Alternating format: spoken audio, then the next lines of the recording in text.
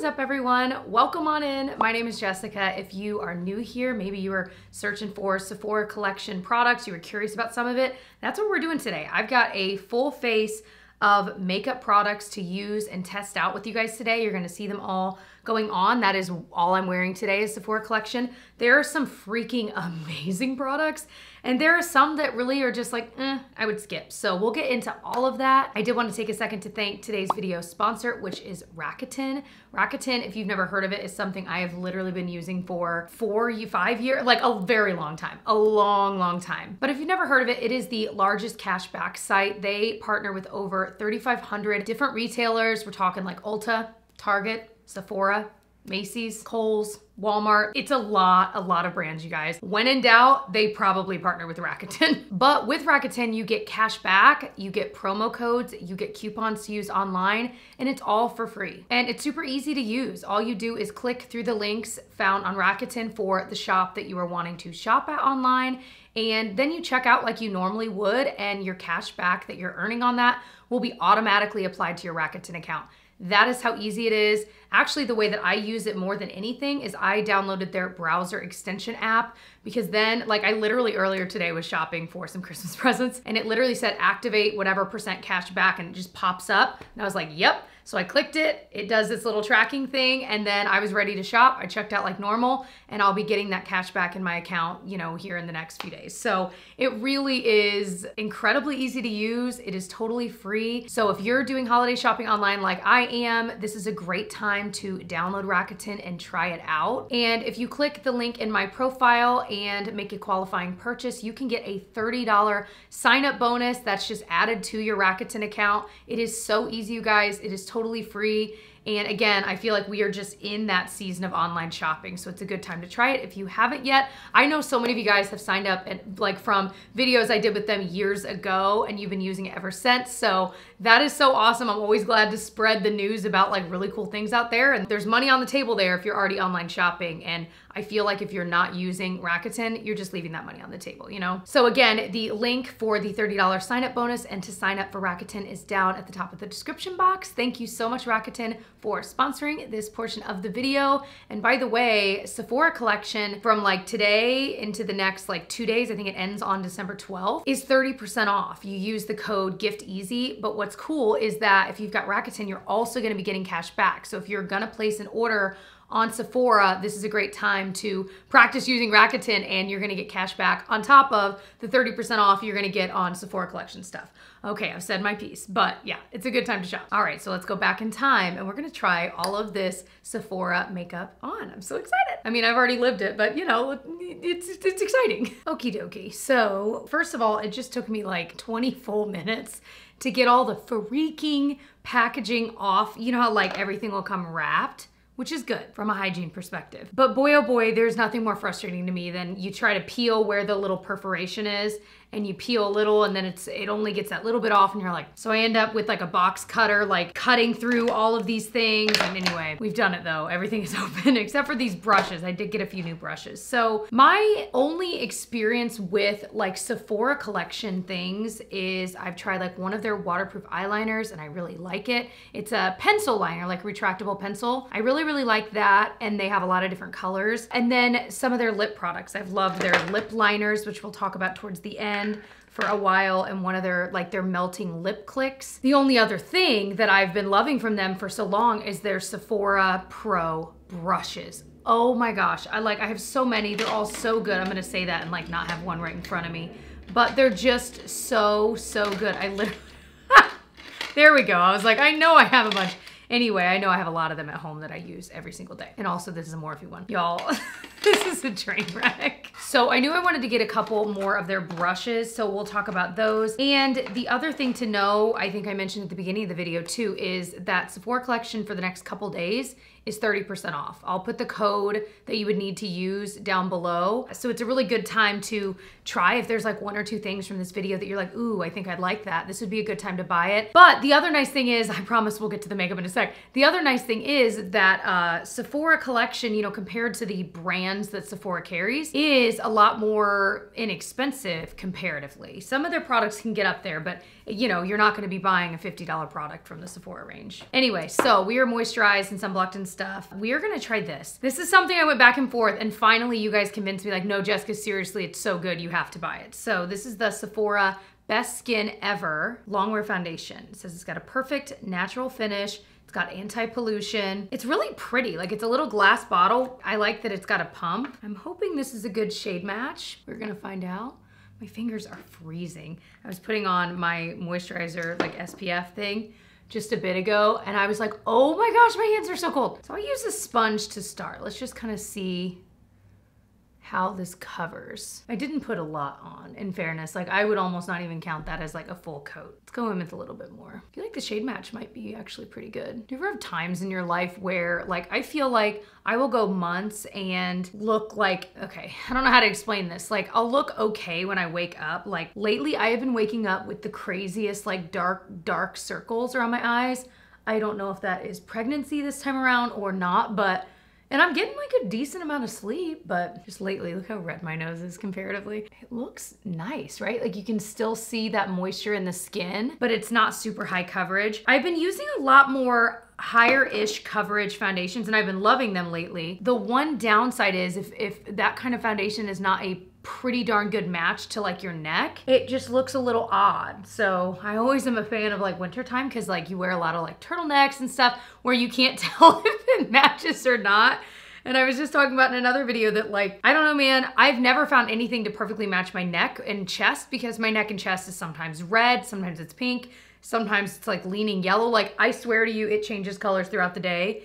And so no matter how close I get, at some point in the day, it's not gonna look like it matches my chest. Do you know what I'm saying? But the nice thing about this is it does still have some coverage. Like, I feel like that covered a lot of my little bits of redness, like it toned down some of my frecklage. Not so much that it looks mask-like. I'm digging this. I'm starting to see why people like it. And I feel like right this moment, as the weather has been totally transitioning, my skin has been fine. And again, it could be pregnancy, it could not be, but I just feel like it's not at its best this past like week or so. And so if it's still looking good on top of my skin as it is now, then I'm feeling pretty confident that, I mean, this looks really nice, you guys. This is exactly what I like. I've been finding a lot of good foundations lately. I'll link the other video where I tried another one that I was like, is this the best foundation I've ever tried? That one definitely has more coverage though. So if you're wanting kind of light to medium, like max medium, this is, I'm really digging it so far. First impression, obviously, things could change, but really digging it. But the other one from Shiseido is more expensive, probably at least double the price of this, but it does have more coverage. But they have a similar finish where it's got that, like, you can still see the healthy, like, hydration level in your skin. Ooh, this is pretty. And I liked the way it applied with the sponge too. All right, I'm gonna go get like do I have a sparkling water here? Hold on. No, we did not, but we had a 0 sugar ginger ale. It's okay. This is one that I feel like I tried before, and I think I liked it okay, but I think it went bad. I cannot remember, but I remember owning this. This is the Sephora Bright Future Gel Serum Concealer. I feel like I remembered it being pretty lightweight. Ooh, what? Oh my gosh. I always feel so defeated when I have to go ask Tyler to open something. Hold on. He had to straight up like get a wrench out and like, and so there's some marks there, but he got it open. That was so weirdly hard. Anyway, so I think it's meant to be pretty like lightweight. It's definitely a very thin gel-like consistency, considering the name Gel Serum Foundation. Not foundation, Jessica, concealer. I'm gonna use my sponge. I'm trying to decide. Oh wait, I got a new concealer brush. Well, newish. It's the Sephora number 57. This is one I think I owned, but when they revamped their line, I hadn't tried a lot of the new stuff, even though I'm pretty sure it's the same as the old, just slightly different packaging, you know what I mean? But regardless, I wanted to know for sure, since a lot of you guys ask about that, especially you guys ask a lot about concealer brushes, because I use a lot of different kinds, but it is pretty wild. Like, that's probably the thing I'm asked about the most. So it looks like this. I like that it's small so you can really get in the corner of your eye. All right, but I feel like this formula, it does fine with the brush, but it's not like blending all the way in. Like I can't get the product to all blend in. It was kind of going back and forth. Just not digging the way that looks. In fairness to the product, I do have a little bit of dryness right there that I feel like, again, like I said, the past week or two, it's just been there. And I feel like that's making me like hate every concealer, even ones I know I love. So I feel like this is one of those things I need to try during fair weather so I can let you know like how it looks when my skin is not dry. But the other reality is a lot of people have dryness right there all of the time, right? It might be you listening to this, and I would say this does not do well for that because I feel like it's just kind of sitting on top of that dryness. Like it's not actually helping with that. I think this is just okay. I just think there's better concealers out there. Like I said, I'll keep playing with it, let you guys know in an updated like speed reviews video here in the next month or two once I've used all of these for longer than just one time. I just don't think it's revolutionary, and so far out of the two, this is like blowing me out of the water. This one I just kind of feel like meh about. I do love the concealer brush, and like I said, I've tried this one before just in different packaging, so I know this is a great product, especially if you want a smaller concealer brush to be able to get in there. The other brush, by the way, it's technically a foundation brush, but I use it for concealer, and it is maybe my favorite one that Sephora sells is their number 56. Like I said, it's marketed as foundation, and you can absolutely use it that way. But because it is smaller, I find that it would take me too long to do my foundation. Like with this brush, like I don't know, I'm just impatient is the reality. They're just so soft, you guys.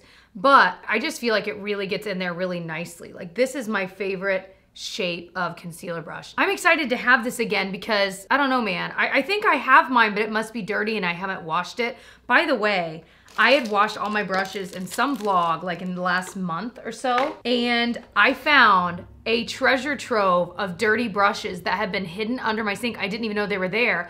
And it's a ton of my favorites that I've been wondering where they were. So now I have even more brushes to wash. I'm like, dang it. But I'm excited because like half my favorites were in there. So I think my other one of this was in that little pile. So out of the two, my favorite is the number 56, and bonus points that it could be used for foundation as well. You could use it both ways, but I love both of them. Let's do this powder and then we'll do brows. So I got the Sephora Matte Perfection Powder Foundation. And if you've watched any of my videos, you might be like, Jessica, you don't really like matte skin. Like, why would you get that? Listen, I just love powder foundation because it is the product I grab for like middle of the day. Like if I've been wearing a mask or, you know, just life happening, kissing on my kid or my dog, I just feel like powder foundation is the thing I grab for more than anything for touch-ups because it's got good coverage. I can apply it really quickly, especially to like my nose and chin where it typically would wear off faster. So I'm always down to try any version of a powder foundation. So this is their matte one. We're just gonna see it definitely, definitely mattified that area. I have to say though, I've been spoiled because I've been using the Huda Beauty Glow Wish. And again, that's probably double the price of this, but it's the Glow Wish, like glowy powder foundation. That stuff is beautiful. I'll link it below if you're like needing one because I have been loving that so much. So it's gonna be hard to compete with that. Again, it mattified for sure. It definitely covered some more. I think that looks pretty nice. Since I know I don't typically want more mattification, I don't think this is gonna be something I'm reaching for all of the time.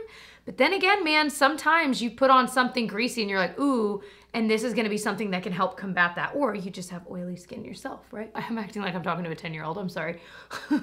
Every once in a while, the like old school 5th grade teacher in me comes out, and sometimes my husband's like, Jessica, please don't talk to me like that. I'm like, I'm sorry. He's like, you talk to me like I was your student. I'm like, I know. I know what I did. I know what I said. All right, so I've got a couple brow products here. I've been super into like little brow pomades, like in a mascara, you know what I mean, like on a wand. So I got a clear one and I got this one. So this is their Brow Volumizing Fiber Mascara. I got the shade Deep Brown number 5. Definitely has a little bit bigger of a spoolie than a lot of the other ones I use, but I don't mind that. I mean, I feel like it's just kind of covering more ground quicker. Well, that worked really fast. There's a little more pigment to this than there is a lot of the other ones I already love. Like I love the e.l.f. Wow Brow. It's $4. It's just perfect. But sometimes you want a little more definition in your brows, and I feel like this is giving it to me in a way that the e.l.f. Wow Brow doesn't. That just came out funny, but you know, it's faster. It had a lot more pigment. So I can see this being something I reach for a lot because I really like the way that looks. So the clear one, if you're someone that you don't put anything in your brows or you use something else, but you like a clear brow gel just to hold them in place, let's just kind of put it on top. I would say I use a clear brow gel a lot. Like, I don't know that I do it every day, but pretty often because it just kind of holds my brows in place. We'll see if that like feels crunchy. It's still drying. I don't mind a crunchy brow though, honestly, but I don't feel like this is gonna be the formula that feels crunchy. So let's dive into eyeshadow. So I kind of made a wee bit of a mistake. Well, first of all, I ordered some single shadows just because I'm like, that's something I don't order all the time, but sometimes if you find like a really great color of shadow for you and you just have it in a single, that's just nice. So I bought two. I thought that this one here, this is in the shade Golden Marshmallow number 351. I thought this would be a little bit, hold on. This is so freaking cool. There's the like case for it, right? It's teeny tiny, it's kind of cute, but I couldn't get that open, but I could get this bottom part open, and that's where this was just sitting. So it's easy to depot shadows and put them in other little palettes and replace them. Or if you have like just Nike refills,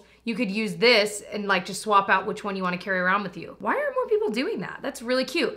Anyway, back to what I was saying. I thought this color would be a little bit deeper. This is like super light. I was gonna use it as like my kind of transition crease shade. And I thought, like I said, I thought it was a little deeper, but we're just gonna see what we can do with this. The other shade I got is number 359 Antique Copper. It's this really pretty, just kind of coppery shimmer. So this first one, by the way, was from their matte line. This one's from their shimmer line. They have a lot of different lines and a lot of colors, like an overwhelming amount of colors. So another new brush I got is their number 26 brush. This is one of their crease brushes and it just feels, well, really soft, but it just is a good size. It's not overly fluffy. I like a big fluffy one, but not every, like I have a lot of space there, so that works for my eye shape. That doesn't work for a lot of eye shapes. So this is not quite as fluffy. You might like it. Let's just try this first one, Golden Marshmallow. What's it called? Oh, it is called Golden Marshmallow. Let's just see what it actually looks like on. I've been going a lot more often without eyeshadow and it's been kind of freeing in a way. Like, I can't explain it. Like, I always feel like, well, if I'm doing liner and mascara, I better do eyeshadow. Like, I feel like one goes with the other and they can't be separate. Obviously, I know they can, but you know what I mean? Like, I just feel like I'm supposed to wear eyeshadow with it. But lately, I've just been doing no eyeshadow, liner, mascara, and I really like the way that looks too. I feel like it looks really youthful. I don't know, I've been digging it. So actually this color kind of worked, but if you're any deeper than me, I mean, this just wouldn't work for you, but it did have a little more pigment than I expected. And that is like exactly the kind of crease shade I like. So it all worked out in the end, but let's try this one in Antique Copper. Just swatching this like this, I feel like it's certainly formula-wise not blowing me away, like compared to most other eyeshadows I use at any price point really. Like ColourPop 2, e.l.f. kind of feels akin to any of those and maybe less pigmented, but I'm betting that each shade is slightly different. When you're working with a range like this that has so many different colors, there's no way all of the shadows in the Sephora collection line perform the same. You know what I mean? Like, there's no way. So I bet some are really good, some are maybe duds. Like, I feel like both of these worked really well. This blended in really easily, and then the shimmer I think looks really pretty. And this is definitely one of those colors that could be a one shadow look, like even if I didn't have this in the crease, and it would look really pretty. So this is totally a me eyeshadow look. I would be willing to, like if I were in store sometime soon, look at more of the eyeshadows and see if there's like any one that stands out. Let me know if you have a favorite from this line. I was surprised when I opened them how teeny tiny these were. They're so small. But this brush was really nice. Super soft.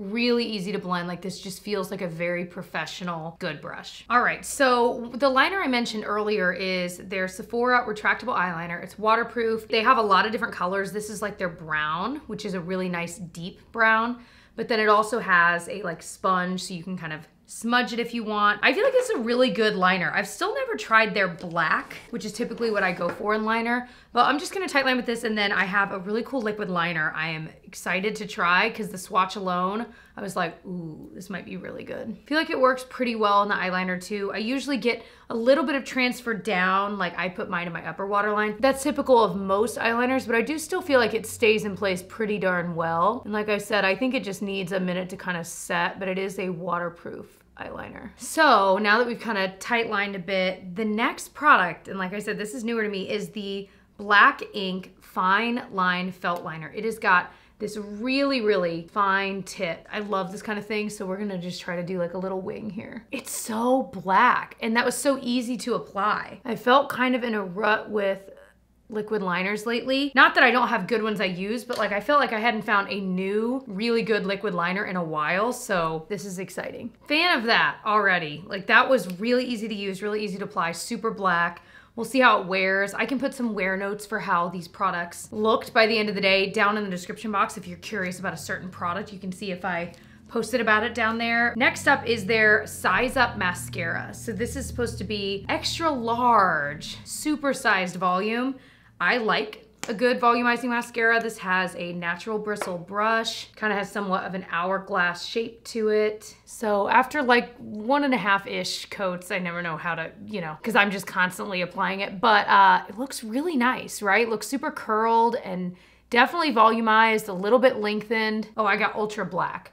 For a second, I thought it looked like brown. I feel like sometimes though the ultra blacks or like the blackest black kind of mascaras can look very, not silvery, it's not the right word, but it'll catch the light in such a way that it almost doesn't look black anymore. It looks like gray. That's not always the case, but I definitely have noticed that. So I've been opting often to get just black instead of black is black. I've also noticed that if I give like one of my eyes time, like a minute to dry while I'm doing the other one, if I go back in with another coat and just really wiggle it at the base, I feel like my lashes end up staying curled longer throughout the day with any mascara because it's like they're almost dry and then you give them that little zhuzh towards the end to just kind of push them up. I don't know. I feel like that's been helping a lot lately with holding the curl. Okay, I like this mascara. I'll be using this a lot.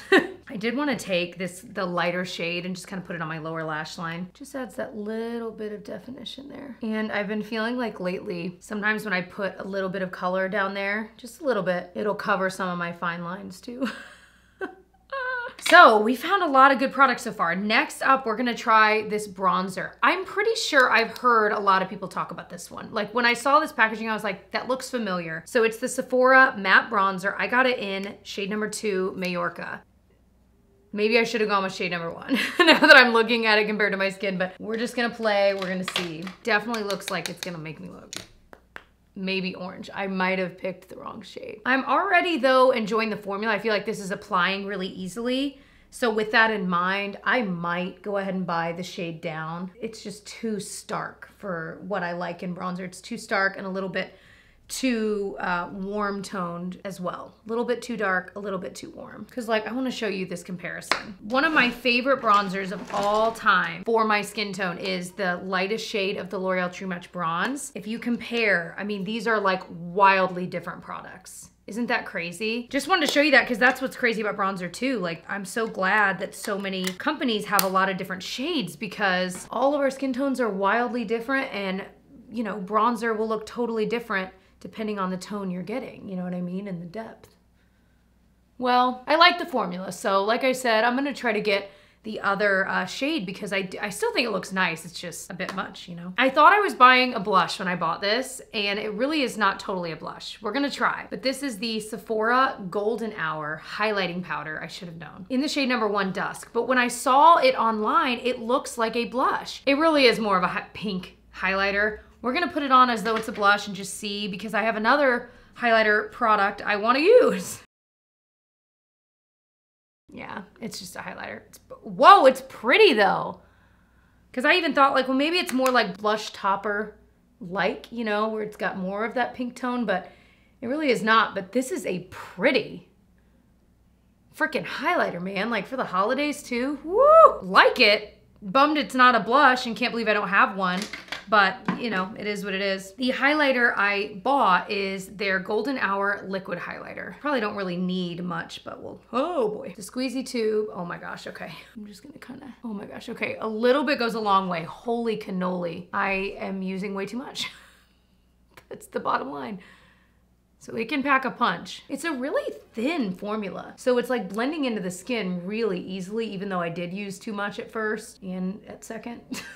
Nice thing is it's adding back in the glow that I was missing with the mattifying powder foundation, you know. So for lips, first of all, the lip liners. These are so good. I own like 3 or 4. These are the 2 I have in front of me. They're Rouge Gel Lip Liner. They have a ton of shades. I just finally bought a red because I've been needing a red here. and this is in the shade 11. It's Cherry, and it's just a more blue toned red lipstick. These are so creamy. You don't sharpen them, they're retractable. But they do have on the back a little like shaper, so you can get it back to a point if you want, you know, the shape, you know, it is a lip liner after all. But these are so good, you guys. This one is in the shade Creme de la Creme. This is definitely my most used lip liner. It is the perfect nude. It's not too brown, not too pink, not too light.